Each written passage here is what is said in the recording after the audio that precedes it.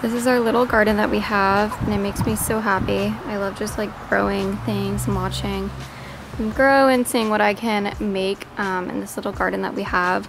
So right here we have some basil that I use a lot in pasta dishes, which is what I'm going to use today in my pasta dish.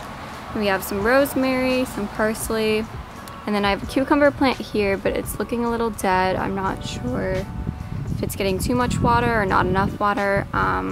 And then right there we have some green bean sprouts, and then there as well. Right here we have a red bell pepper plant, and it's starting to sprout a little here at the top. This plant right here is our little jalapeno plant. We have one big one right here. Probably gonna harvest that soon. And we also have a few babies growing right there. And then one over here, if you guys can see that. Right here we have a tomato plant that hasn't quite blossomed yet. And next to it we have another bell pepper plant that is starting to flower as well.